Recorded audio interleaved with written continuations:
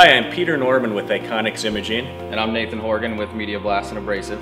We are here at our manufacturing plant in Brea, California.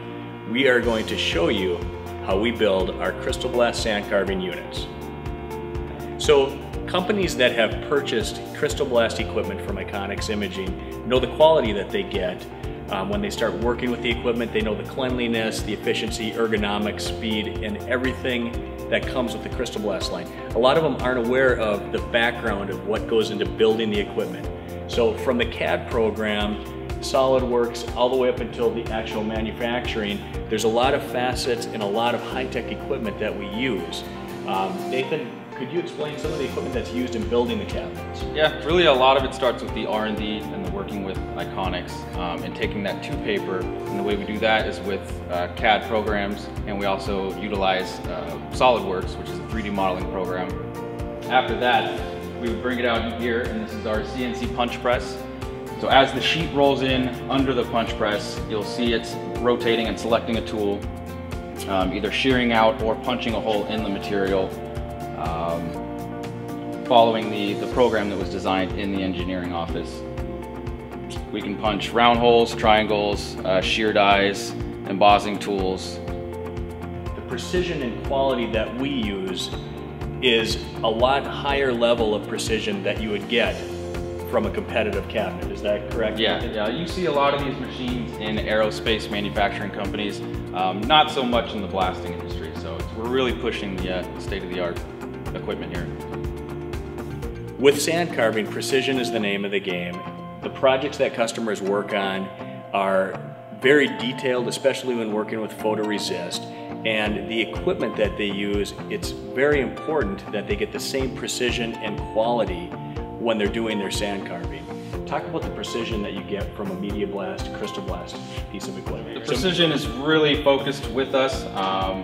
Other manufacturers of this type of equipment use a thin gauge steel because it is much easier to work with. We use a thicker gauge steel, and because of the equipment that we have, we're able to design it and get the tolerances that most people cannot get with a thicker gauge steel, which is really important. These machines are going to last forever and really get the quality that you guys are looking for. Yeah, and since the steel is thicker, you can imagine our cabinets are going to be a lot more solid, a lot more sturdy, and as Nathan says, they're going to last forever.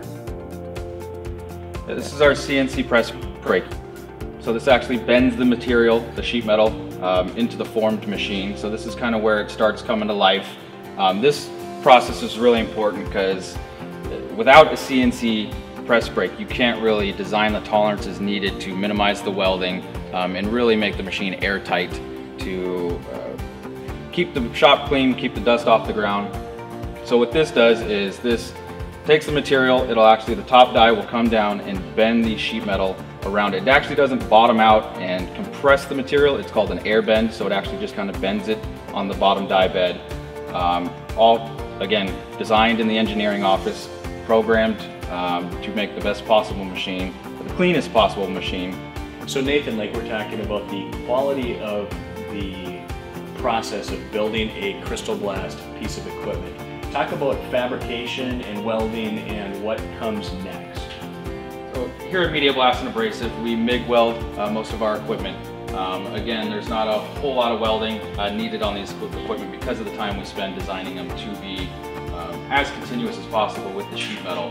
But when we do, it is a MIG weld, and because of the design, there's very small gaps in the steel, so there's not a whole lot of welding needed. But we do finish them up with grinding, so when you see the completed equipment, we really pride ourselves on the quality of product that we can provide here at MediaBlast and Abrasive. Making the cleanest machine, keeping the dust off the ground, keeping the dust out of the air.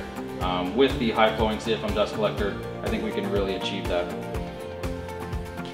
So Nathan, tell me the type of paints that we use in the process of painting a CrystalBlast piece of equipment. Yeah, so here at MediaBlast and Abrasive, we chose to go with a polyurethane catalyst paint, much like an automotive paint. When cured, it's really comparable to a powder coat, if not harder. It's a lot more cost effective, a lot better for the environment, uses a lot less energy. You don't have to heat the product, it does air dry. And when it hardens, it's much like an automotive paint.